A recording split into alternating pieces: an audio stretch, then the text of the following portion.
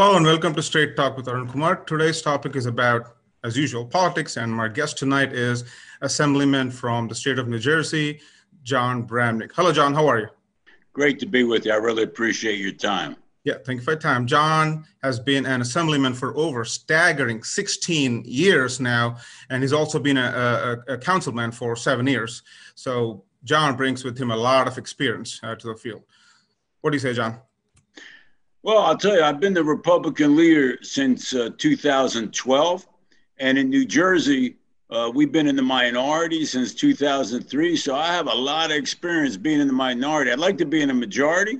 And I'm hopeful that after we do the new map after the census, that we'll be in the majority. But, it's always a struggle in New Jersey. You have to face the fact.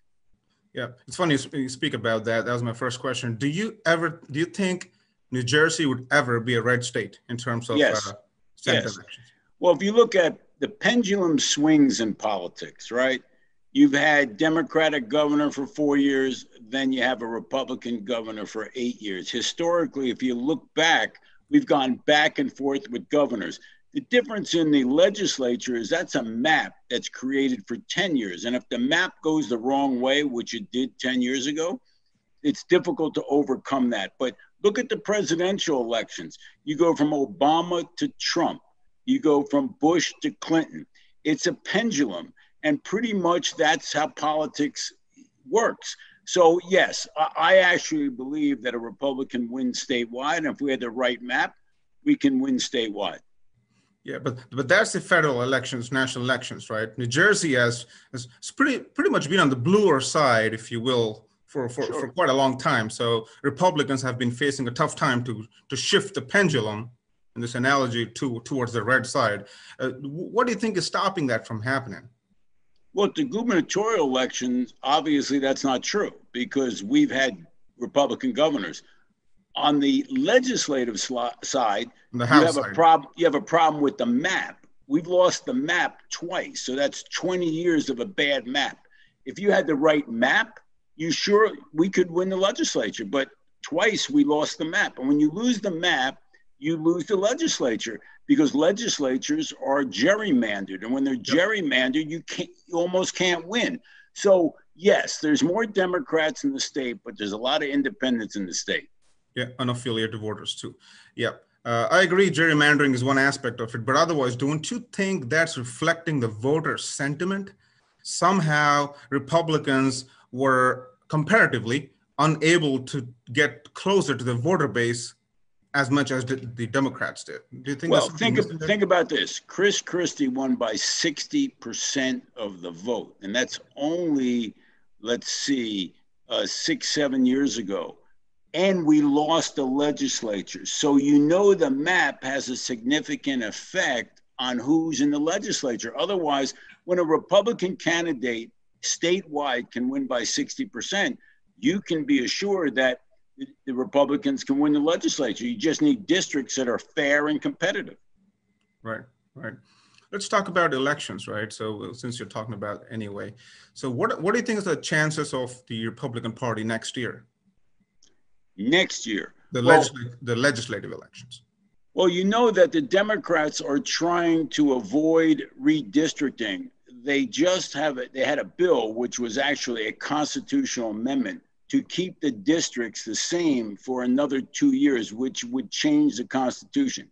If they are successful in doing that, which I think is really unfair, it's going to be a problem because this map, as we've seen for 20 years, is just not competitive. So if they're able to change the Constitution, there's a problem. Right. Talking about bills, I heard there's a bill which got passed, which permits undocumented workers to get licenses in the state of New Jersey. Is that right? And what's your there were no Republican votes for that, and here's why. If the federal government wants to change the immigration laws, then let's change them. But to change the laws state by state and say that someone who's here illegally then now can have a license as a professional, like, you got to have it one way or the other. I can understand why you want to change the immigration laws because we do have millions of undocumented people, right? But you can't do it state by state because in essence, you're saying you're violating federal law. So that's why there were no Republican votes for it. There's I absolutely mean, the zero law, votes. either we respect the law or we don't. It's one way or the other. You can't be in the middle in terms of respecting the law. Right. Right. Talking about elections, what do you think the money has a role to play in elections? Because Steve Sweeney's District 3 has been one of the most expensive races in the legislative history in the US, right? So what do you think money has to do with elections? Why is it getting more and more expensive year by year, elections? Well, I remember Chris Christie used to say, the candidate's important and which way the wind is blowing is important. So if it's a Democratic year or Republican year, candidate's always the most important.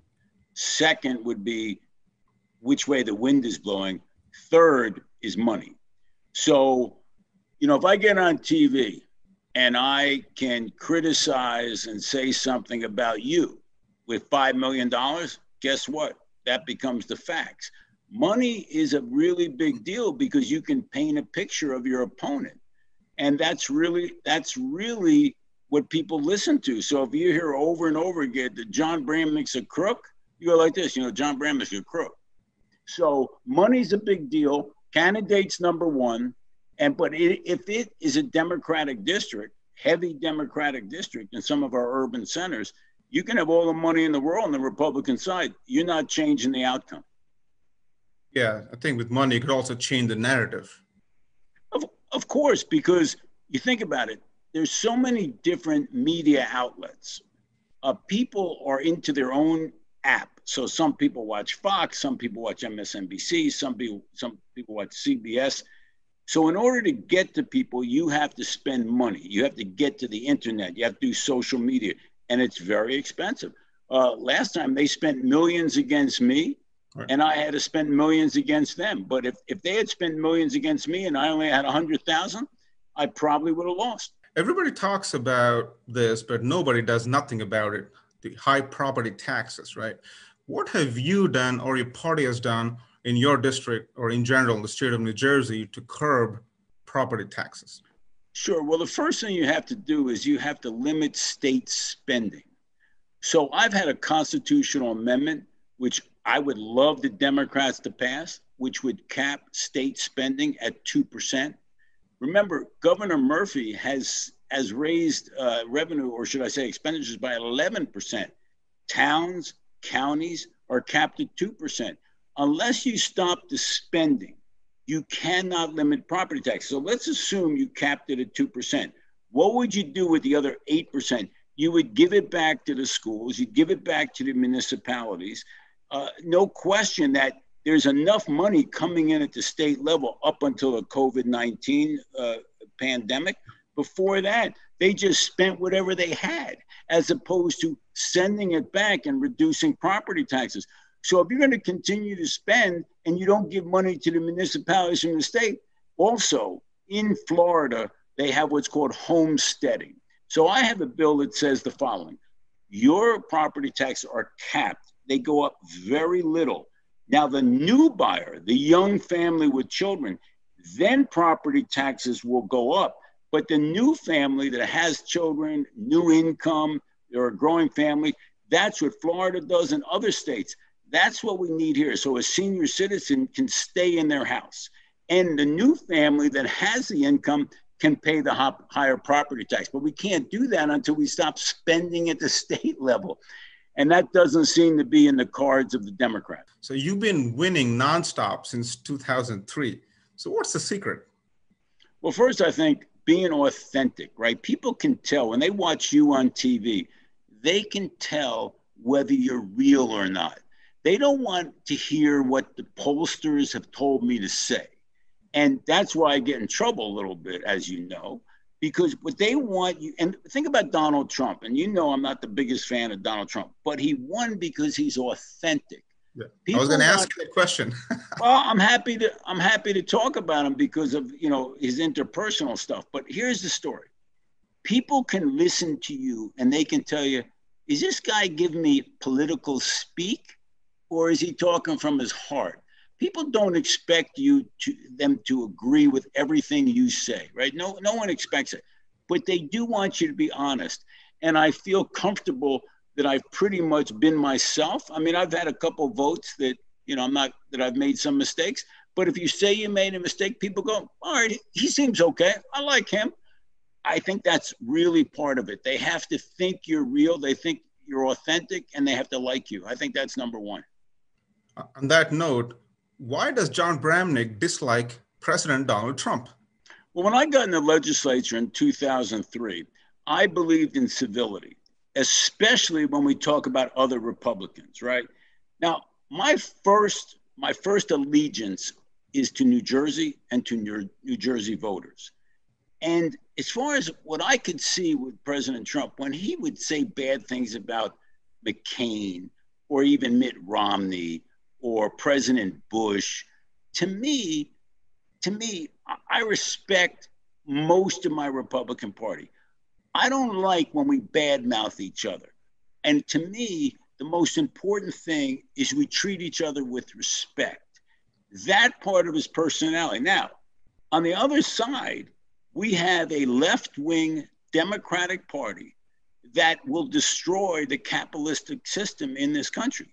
So it's not that I endorse this crazy left-wing nonsense that I think has been a disaster in New Jersey. It's been a disaster nationally. I still feel comfortable saying we respect each other. We treat people with respect. We don't call each other names. I learned that in the second grade. So I'm not going to apologize for saying, look, I don't care who you are. I don't care if it's my son or the President of the United States. We treat people with respect. And you can argue without calling people names and making fun of people. I don't like it. Simple as that. I don't like he called Marco Rubio short. When do you call people short? Like that's the part. Be respectful. Treat people with respect. I find most people are like that. And I'm never going to get over that. And people don't like that. Hey, so be it. What about the people on the other side of the fence? They call Donald Trump a racist, fascist, and whatnot. A lot of things, right? I can't even say those on the show. But hey, I'm the first one. I've been on the front lines as the Republican leader challenging Murphy. I've been the first one to say AOC and the Democratic leadership doesn't talk about violence in the street. You've got people taking over courthouses. Yep. You have people that don't respect police. Antifa. That doesn't mean, look, I'm not part of a cult here, right? I'm part of a party. And if I see something in my party that I think is disrespectful, I'm going to say it. That doesn't mean I endorse the nonsense I see on the other side. But that's the truth. I'm not a fan. I'm not just a fan of the New York Giants. You go like this. I root for the Giants. I root for the Giants. I root for Republicans. I'm the Republican leader in New Jersey. My first allegiance is to New Jersey and to the Republican Party in New Jersey. It's not to the National Republican Party. If I see something I don't like, I'm going to say it, period. All right. Let's talk about when we talk about the 16 straight years, about 17th year, I guess, in the legislature. I looked at the voting percentages you received every time you ran for office. It's been constantly coming down. If in the past decade, it started from 33%, went down to 29-ish percentage, and then 26, and the latest elections about close to 26%. Oh, sure. The percentage has been coming down. Did you ever analyze as to why that's happening? Did you know? Yeah, because there's more Democrats moving into my district. I mean, I didn't do that well at Plainfield High School in math, but when I have more Democrats in my district now. 10 years ago, I had many more Republicans. And this last time, I had both sides running against me. So the truth of the matter is, you put more Democrats in any district, you get less votes. Simple as that. You don't have to know about algebra, trigonometry. That's it. Right. Well, why do you think, historically, why do you think Democrats vote in higher numbers than Republicans? Why is that so? Well, recently, because of the mail-in vote. Okay. I have to tell you, the Democrats have been working on this. First, they passed mail-in voting a few years ago, and they work it. a lot of Democrats in the legislature are on the public dole. If you look at who is in the legislature and what their job is, a lot of Democrats are basically relying on government. So they're going to work really hard to make sure that Democrats keep control. And a lot of that is mail-in voting, because historically, Republicans went to the polls. A lot of Democrats didn't in off-year elections. Now they've got mail-in voting, and Democrats go door to door, and they're good at it because that's their life. Are you in the gubernatorial race for 2021? Where does the interest lie? Are you interested in running for governor, or you want to keep running for the House? Well, I'm going to make that decision in November. I'm seriously looking at the race as governor. During my 18 years in the legislature and my 7 years in an urban center as a Republican in Plainfield, I've learned a lot. And I know that you have to, and I watched Chris Christie do it. I served with Jim McGreevey. I served with John Corzine, Dick Cody, and Chris Christie, as well as Governor Murphy. And I have to tell you, I've learned a lot on how to get things done. So I'm going to decide in November where I can bring those skills. And I feel as if I run, I can win. Because I think people think that, I'm not a crazy partisan. I'm never going to be. I run a law office. It's to get things done, to be successful. I built a law office, just me. Now I have 50 people, right? So I think I can get things done, but I'll make a determination right after November. And as I said, I'm serious about it, and we'll see. But I bring a little experience. Experience is good, and in any business, experience really good. Yeah, it matters. It does matter. Coming to the COVID situation, right? What's your take on how did Governor Murphy handle the current COVID situation? Do you think, how would you rate him? Well, his grade changes. At the beginning, he was actually slow off the get-go. Princeton sent all their kids home, and Princeton University, and the governor did nothing. Then the governor got into it, and for the first few weeks or month, actually, he did a pretty good job. And then what happened, he went into isolation, meaning that instead of engaging people, asking them about different regions like Cape May versus Bergen County, instead of bringing the legislature in, instead of having public hearings, he started to dictate things at 1 p.m. every day. I think that was a big mistake. So he started out at a D, he went to a B plus to an A minus, and then he went back to the D. And at this point in time, he's not even talking to the Democrats. Now, understand this is a serious virus. Understand you have to control it. But look what Governor Cuomo did. In Long Island, in Sussex County, out towards Montauk, you can have dinner inside in limited situations. Upstate New York, you can. So I think his goal here is to lead the country in limited number of COVID cases. That's a laudable goal. But I think it's more complicated than that. So I think it's time for him to have open hearings, have everybody at the table, and listen to people who run a restaurant, listen to people who run a gymnasium, listen to an epidemiologist, but do it publicly. Don't go in the back room, come out, and then all of a sudden say, here's what we're doing. That's not America. That's right. That's right. So you think he could have handled it better and be more transparent about things? Absolutely. And if you've seen Steve Sweeney, president of the Senate, same thing. He said that. Loretta Weinberg came out the other day and said, you're hiding the statistics on how you're making a decision. That's a Democratic senator, right? So this is not just me. He's not talking to Democrats either. Once you get on CNN, once you get on all these TV shows, you start to feel your oats and you don't listen to anybody. I think it's a big mistake. And let me tell you something. Personally, I get along with the fellow, friendly enough guy, but I think this is still an open society. In your about 17 years of your career, you must have sponsored or supported several bills in the House, right? What are some, I'm pretty sure you're proud of all of them, but what are some of your favorite bills which gave you that job satisfaction, if you know what I mean? I'm going to talk about personal experiences because bills are important, but when people call my office, and this one's a little tough to get out, but there was a little girl in Warren who had a heart attack and died. And I sponsored a bill to put these devices in every school and in every recreational department in order that if someone has a heart attack, that they have the device, there. And we finally got it done. And all of a sudden in the same school, they saved a young girl's life, right? And we went to the Board of Education and they brought the parents of the young girl who died with the parents of the girl who survived. It's that kind of legislation that changes you. The other thing, there was a fellow who had late stage cancer, prostate cancer. He couldn't get a drug called Provenge.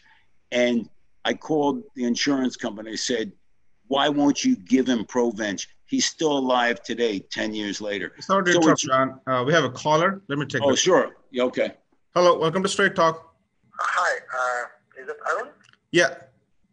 You're live on Straight Talk. Yes, please go ahead. We have our guest. We have guest John Bramnick. Hey, John, can you hear the caller's voice? I can. Yes. Hey, you have a question for John? Yes. Hi, John. This is Vishal from East Bramnick. How are you? Thanks for calling. Good, John. So I have a quick question. First is I think that's the hot topic nowadays about this driver license for illegals. And I just said that New Jersey Assembly has passed it now. It's just waiting for Governor Murphy's sign. And we all know that how devastating impact that can have on our illegal immigration or legal immigration. So what's your take on that? What can, as a Republican, you do about it now? Sure. The law is clear. If the federal government wants to change the immigration laws, and I can understand we might need some changes, but state by state is a problem because once you open up the door, and we talked about this earlier in terms of professional licenses, once you open the door and you say you can have a driver's license, you can have a professional license, then in essence what you're saying, the immigration laws have no real effect. And I'm a big fan on the law. You want to change the law, let's change the law, but don't do it piecemeal state by state. And I spoke to Homeland Security secretaries, former Homeland Security secretaries, who are concerned about security risks when you start giving out licenses to people. So look, I believe that we should have some sort of path to citizenship. We should. You can't have millions of people here and no opportunity. I don't care if it's serving in the military. I don't care if they have to pay fines. Once you've been here there are people who've been here for 20 years with their children. I'm not sending them back to some country that they don't know anything about. On the other hand, let's change the law in the federal system. Let's not do it piecemeal state by state. And then you don't know. I mean, if you're gonna have somebody give a license, but you're here illegally, how are you gonna deport that person, but you're giving them a license? I don't like inconsistency, and that's my problem with that. But don't you think this will promote the illegal immigration if all states start doing like this, issuing licenses to the illegal? Can you repeat the question? I'm sorry, Aaron. Illegal immigration? Yeah, so I think what Vishal is saying is the solution you proposed or your comment you had, would that not promote illegal immigration? Because if people keep getting licenses, no, I'm against all those licenses. I voted against all those licenses. Yep. I'm saying that at the federal level, the states cannot just give driver's license, professional licenses. No, I'm against all of that, all of the legislation that gives a legal license or a legal professional license to someone who's here illegally. I voted against all of that. All I'm saying is the federal government has a responsibility to clean the mess up. And until they do that, I respect the federal law, meaning that you're either here legally or you're here illegally, period. But I was talking about a situation of, are you really going to send millions of people back to countries they haven't been in 20 years? I don't think even Donald Trump's not doing that. Yeah, Vishal, just to repeat what we said earlier in the show, John mentioned that none of the Republicans, 0 Republicans voted for that bill. So all Republicans were against it. So just so you know. Against it. Yeah. All right. Yeah, we're not, there's no support for that. And I just think that, one of the problems with this two-party system, especially in Washington. John, I think Vishal had one more question. Oh, sure. Go ahead. I'm sorry. Yeah, sorry, Vishal. Go ahead. Could you repeat that? Yes, John, sorry to interrupt you. Actually, I work with the law enforcement. I am also a auxiliary police officer. I just want to know what's your take on like all this defund the police campaign, and you know how it is putting our communities on risk. First of all, defund the police. This is one of the reasons the left wing of the Democratic Party has taken over the Democratic Party. The Democratic Party 30 years ago, when you think about down south, they worked with the working people. Now they want to defund police. I mean, it is so absurd. Do you actually think that defunding the police, look what's happening in New York City. They've had more murders in the first 6 months this year than they had all last year. You see people getting killed in Chicago. Do you think defunding the police is the best thing that happened to the Republican Party? Because everyone knows the police are not the problem, okay? Criminals are the problem. We understand all of the issues with George Floyd. We understand that we have to respect all people in society. That doesn't mean we respect the criminals. So we're going to defund the police? Who's going to go out and take care of the bad guys? Who's coming out? Ghostbusters? Yeah. So no, defunding the police the term itself is a disgrace. Right. To me, that sounds like almost like an oxymoron. Defund and police. Oxymoron. Who would ever thought that in America, people say, don't support the police? First of all, growing up, remember, I'm in my 60s. Growing up, if a police officer pulls me over with their lights on, I have to tell you, my heart sinks. And I think, even though my mother passed away, I can't even speak. And what I mean is, I respect authority. And I've never had a problem with the police. I know people have, but understand that now there is one thing I do agree with, and that's community policing. For example, wherever you are, police should get out of the car and talk to people in the community. Right. I really believe that, because I have seen, and this has been going on for years. Stop, talk. If you have time, go into an office, go into a retail store. When I grew up in Plainfield, the cop on the beat. Now, we're not talking about, cops who don't have time for this. Right. But talking to citizens in Camden, we went with community policing, crime dropped 80%. Yep. So we do need to engage with the community, but we don't need to defund police. That's for sure. Right. Michelle, you got the answers? Thank you. Yeah. Thank you. I appreciate it. Yeah. Thanks, Arun. Yeah. Thank you for calling. So yeah, on that note, I can proudly say I graduated from the Citizens Police Academy myself. So it was an eye opener. Always had respect for police. It just doubled up after that course. How much they do, what they do for us. So I don't know. I'm deeply concerned that if you have someone who does something like the police officer George Floyd, most police officers, they respect people, they respect the citizens. I'm sad that we've gotten to the point in our society where it's us versus them. Yep. And I think that's a threat to democracy. Right. All right. Sorry, I interrupted you there. Let's finish that thought there about the bills you're talking about, the bills you're proud of. Sure. You're talking about setting up devices in schools. I think that's where we stopped.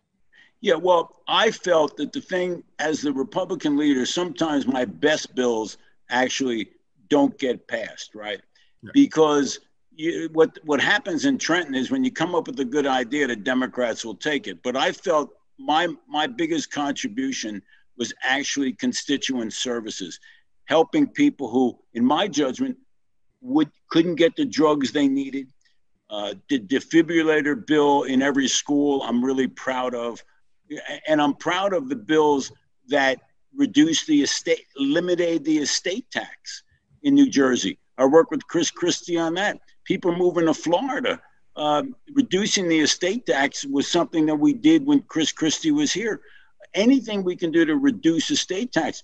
We had arbitration caps at 2% to limit basically how much property taxes were going up in the state. That was clearly something we worked together with Governor Christie. Anything we can do to limit people's property taxes is what I focused on. All right. So I think that is all the time we have for tonight. Thank you very much, John. And whatever race you pick, governor or the lower house, we wish you all the very best on behalf of our TV channel. And any final comments? No, but I also do comedy, and I need to do comedy because politics, you need some kind of outsourcing of your energy other than fighting with the Democrats. But thanks so much for having me, and I'd love to come back anytime you have time. Sure, thank you very much. And to all our viewers, John Bramnick is also a stand-up comedian, which is why you can go to funniestlawyernewjersey.com and you can watch his stuff. All right. Thank you, John. Thank you for your time. It's always a pleasure. God bless. Thank you so much. God bless America.